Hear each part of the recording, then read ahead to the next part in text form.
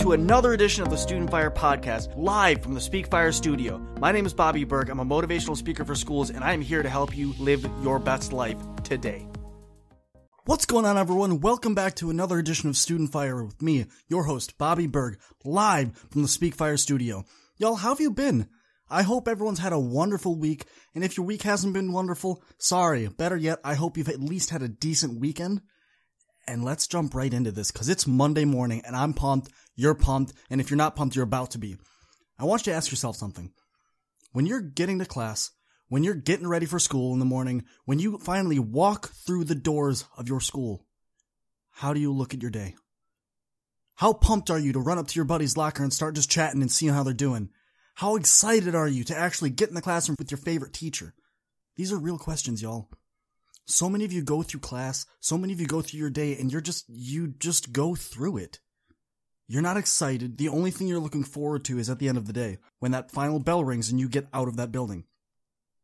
Now granted, I love my free time too, don't get me wrong. I love being able to just get home, relax, hang with my animals, hang with my family, do what I can, and just chill. But at the same time, that's not all I do. For so many of you, that's the only thing you're looking forward to, and that's so terrible. How many of you get so pumped for the weekend? I do, don't get me wrong, I love the weekend, but think about this. How different would your life be if you said, you know what, the weekend's coming, and I'm excited for all these other things that I get to do, but most of all, I'm excited to grow. I'm excited to actually sit down and study. Now, I understand, a lot of you don't like studying. It's okay. I hate studying, so I'm taking these graduate classes at Troy University, and I started to realize this semester that I needed to change up my study habits. Actually, I realized last term that I needed to change up my study habits, so I did. Instead of just reading the book and thinking, oh, I'll remember it, I started taking notes by hand. I'm not here to get into the debate of taking notes by hand or typing them. That doesn't really matter. I want you to realize that as I was going through this, I knew that something had to change. I had to change. I had to change my methodology. When you go back to class this week, I want you to change your methodology towards studying. I want you to change your methodology towards learning. I want you to look at what's going on in your week, and I want you to plan for it. How different would it be if you said, all right, listen, I'm going to get this homework done this night, and you planned your homework out the whole week? How different would it be if you said, I know my teacher gives this to me at the last second, but I'm going to do it right away and just knock it out and be done with it? Y'all, you have to change your habits. You can't be the same person you were last year. Even if you did really well, even if you got a 4.0, I don't care. You can't be that same person, because to go to that next level, you need to get rid of that shell of who you were and change into who you are going to be. Listen, I understand that school is hard and it's just the first week for some of you. For some of you, it's the second week. It doesn't matter. We're rolling full speed here. We don't have time to back off. I know we took the throttle and we pushed it all the way forward, but guess what? There's a reason we put a locking mechanism in that. Because you don't have time to stop. You are too important in changing this world to take a step back. Y'all, just look at your life. Look at your day. Look at your schedule.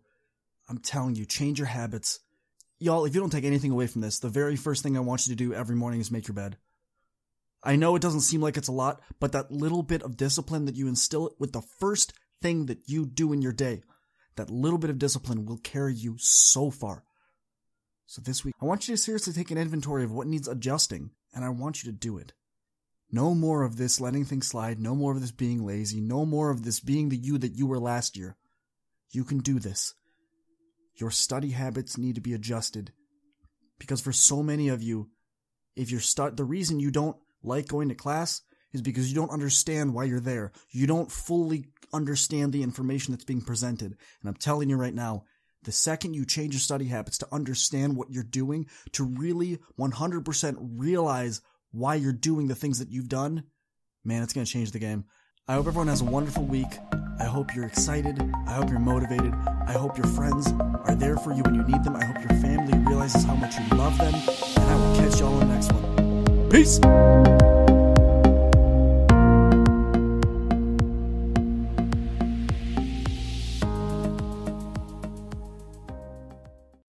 That was another awesome episode of the Student Fire Podcast. Thank y'all for sticking around for this long, but I got a question for you. Have you ever thought about starting your own podcast? See, when I was trying to get this podcast off the ground, I had a lot of questions, like how do I record an episode? How do I get my show to apps? Like, do I have to do it individually, or can I just have one place that does everything for me? And most importantly, how do I make money from my podcast? Is that even an option? Well, honestly, y'all, your answer is Anchor. Anchor is the one-stop shop for recording, hosting, and distributing your podcast. Best of all, it is 100% free and ridiculously easy to use. And now, Anchor can match you with great sponsors that want to advertise on your podcast. Yes, you. That means you can get paid to make the podcast. You can get paid to podcast the right way. In fact, that's exactly what I'm doing right now by reading this ad. If you want to get in on this, if you want to make your podcast a reality and you want your success and your word to be a thing, man, you already know. Hop over to Anchor and give it a start. You won't regret it. Catch y'all in the next episode. Peace. I am excited to bring you my new book, Trendsetter, 7 Steps to Radically Stand Out to Be the Best You. This book details my journey of coming to the United States and being excited to embrace the American culture. But unfortunately, my culture was not accepted, and I found myself being bullied as a young girl. And in this process, I decided that I wanted to disconnect from my culture to be more accepted into American culture. And through that process, I got so depressed from trying to fit in that I attempted suicide my freshman year in high school. So this book talks about the journey of what I did to become radically transformed, to be the strong woman I am today. This book is something that's really going to enable the reader to understand and embrace who they are, embrace what makes them special, and become radically transformed. Get your copy today at becomingatrendsetter.com. Again, that is becomingatrendsetter.com, or check it out at my website at aishathomas.org.